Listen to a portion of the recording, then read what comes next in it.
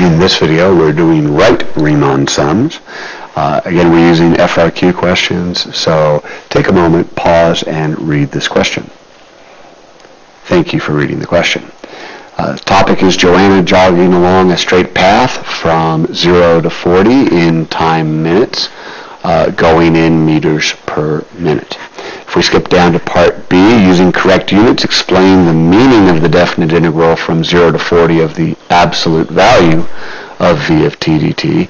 Well, when you see the absolute value bars, that means total distance traveled, as opposed to net distance traveled.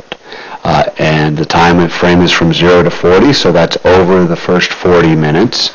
So we would explain that it is the total distance traveled by Joanna jogging during the first 40 minutes in meters.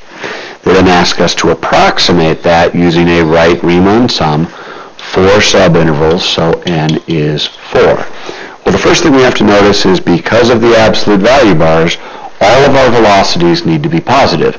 They snuck in a negative here, so we need to make that a positive 220.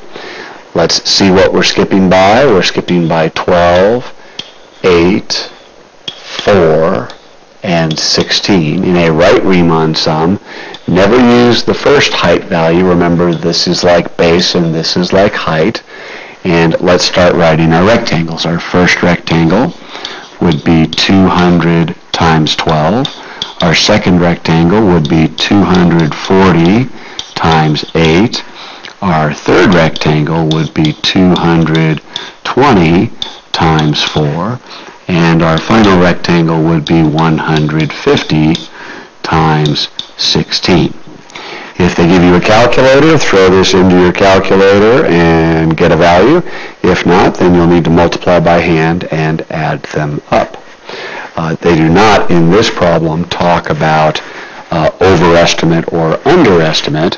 A generic idea on this, though, so you can get a picture of what we're doing, is if we have a graph that's looking like this, a right Riemann sum means the top right corner of each rectangle is touching the curve.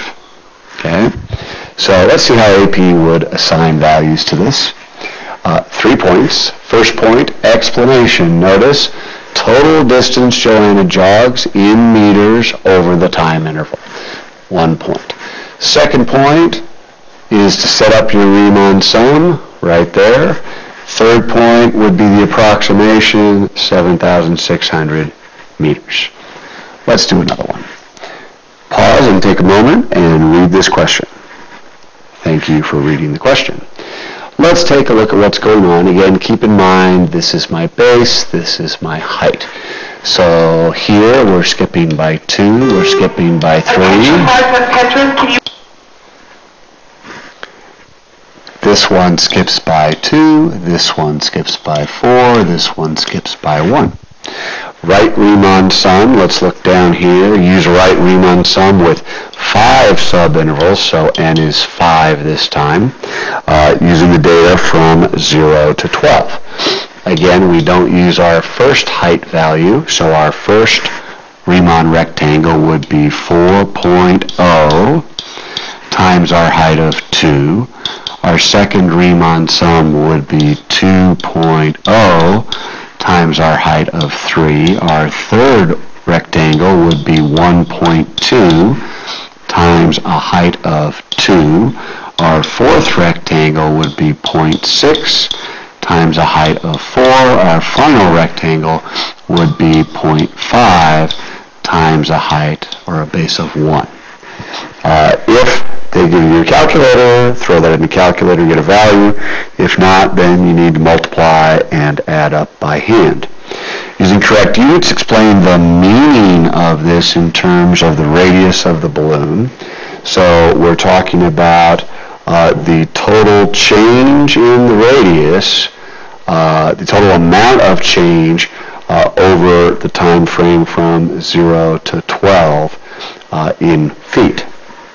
So let's see how AP would grade that.